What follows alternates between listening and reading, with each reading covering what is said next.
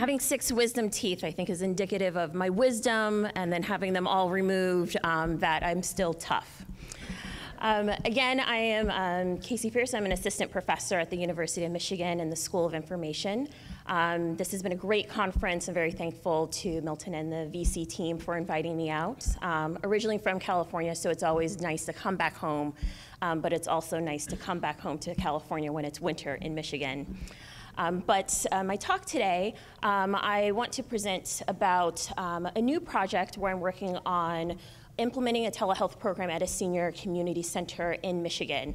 So I've heard some of the questions throughout the conference also as telehealth relates to older adults, so it's still a new project, so I look forward to your questions and feedback, but hopefully some of the feedback and the ideas from this presentation can address some of those concerns as well. And a little bit about my background. I come from a background in organizational studies, and so I'm particularly interested in how we think about managing technology implementation and the effects of technology as we look at how organizations change and how they change occupational practices as well. So telehealth enables a really great venue to examine those issues, and in this particular project that we're seeing a lot of those issues also unfold as well. And one of the themes that we've realized throughout this conference is that we see all the benefits with technology and what telehealth enables us, but we realize that it's not only just about technology, that technology is not value neutral, that our mental models and our biases as we create and implement these technologies become embedded in them, and that we have to really consider deeply about the relationship between the social and the technical. So where I want to also direct your attention today is also thinking about the interplay between as we think about people and place and those impacts as we think about technology choices. And specifically when we think about people, when we think about older adults, that technology typically is not designed by or designed for older adults in mind. So even though that we realize a lot of the technologies that we take for granted that enable us to plug and play and simplify our lives, that they might introduce unnecessary constraints or challenges for particular individual users that did not necessarily have a say in how these technologies are created, and that they're trying to create workarounds in how they think about using them. And particularly with telehealth, even though that we recognize that it enables access to healthcare services for those that otherwise would not have it, that we really have to be mindful about technology adoption and usage across different types of demographics. So specifically with seniors, that I would direct your attention to a study by the Pew Research Center that has gone into depth about this, that they really highlight that there's a digital divide among seniors, that although technology adoption and usage rates are increasing among older adults, but that the divide between seniors who are older from a lower socioeconomic status, that have lower educational levels, are more distant from technology. And that technology distance in referring to not only in terms of use, but in terms of how comfortable that you feel using that technology. Do you require extra support and education to actually use the technology? And that differs across different demographic groups, even within the older adult population. And we realize that internet use and broadband adoption is very important as well, as I'll get into later on with the community that we're looking at Michigan, that this is very important in terms of with rural areas as well. That 67% of seniors go online, that this has been increasing, but definitely is below where the average is for other demographic groups in the US. And only about half of seniors have high-speed internet access at home. And again, that we see that this adoption with internet use and broadband varies greatly by age, income, and education. So we really have to keep these things in mind where we think about the interplay with this as in terms of place. That in terms of where you are also determines in how you would have access. But with older adults, that we know that there's importance with having to support older adults to age and place, and that this requires to move where we think about traditional sites of clinical care across boundaries. that typically for older adults this may mean in their home, but older adults are not in their homes 24/7, that they also are part of their communities as well. So we have to think about leveraging particular community centers, as we are in this project, on how to implement telehealth so that older adults who might not have the internet access at home can go out to other community centers to be able to access a telehealth service in the first place. In the particular senior community center that we are implementing this program in is located in Southeast Michigan. It is not a residential facility, so it is open to all community members. Their age range is pretty broad in terms of 50 plus. And that they service very many members in the community, about 1,000, that have different levels of activity and connection with the senior center. This particular center, it's run out of what used to be a former elementary school, so they have availability with a lot of space. So they have dedicated rooms that we can look at implementing to have the telehealth room there. And they also have the advantage of having not only internet access, but having available staff and volunteers there to help assist the seniors for getting online. And where we recognize one of the advantages that we have with this is that we're able to really combine the high touch, having people on site, also with the high tech. So that for those that may feel that it's not accessible for them at home, that being able to come to a community center where they already are going to participate in the variety of activities that they have, meal programs, speaker series, different clubs and hobbies and activities, that it is aligned well with that mission.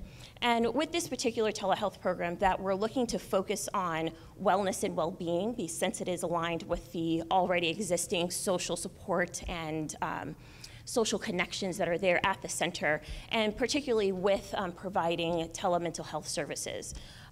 With the seniors that we have interviewed and surveyed at this community, and also with previous work, that we realized that social isolation and issues with depression and other mental health issues are very high among the senior population, but they don't necessarily get the access and the support that they actually need.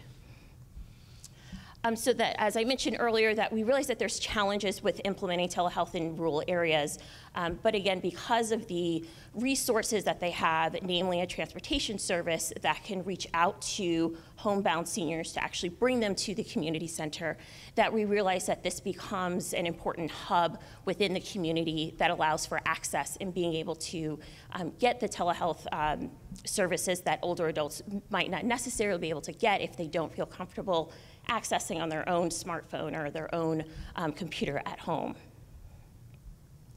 So when we think about the different technology choices with telehealth technologies, then we realize that screen-based video conferencing is a primary tool, but we recognize from other research and from surveys that we've conducted that screen-based technologies can also present barriers for some older adults, where we think about issues with dexterity, where using a mouse and pointing and clicking and typing that might be things that we take for granted, but can become barriers for some older adults as well. And also, as we think about how we interact and access information on a screen, that again, we might be leveraging our own mental models and how we interact with those technologies that are not necessarily the same across all different types of user groups. So when we think about hidden drop-down menus, how to navigate from screen to screen, that for many of us in the room, that we might be able to do that seamlessly, but for others that might be more unfamiliar with technologies and interacting with them, that it can make it hard to access information. And we're also keeping in mind of where we think about technology at the intersection with health information. That if we are delivering health information that can be complex and also provoke stress and anxiety for people, but then at the intersection through a medium that is also presenting those same constraints and barriers, that we might not necessarily be leveraging and using technology in the best ways possible for this particular group. So as we think about our technology choices with telehealth, that we want to make sure that we're aligning both the important aspects of people and place, So specifically that using this community center for offering on-site telehealth consults, so not necessarily thinking about it in individual homes in the community, but what the community center as a central hub can offer. And also that they are in a unique position to address some of the unmet needs of homebound seniors as well. That there still are very many challenges and unmet needs within that particular group, but because they have the connection, they have volunteer nurses who do call check-ins, that they have this awareness of who that person is, so that they have the ability to do more consistent follow-up and being able to bring people there to integrate them into that community. And then lastly, we're exploring how to address some of these barriers with screen-based technologies, with voice-based technologies as well.